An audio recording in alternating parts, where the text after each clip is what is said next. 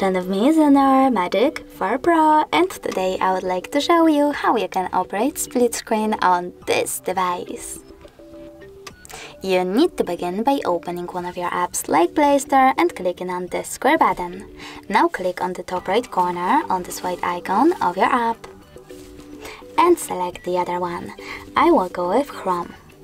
After that, you need to hold your first app, open in pop-up window and drag it to the top or to the bottom.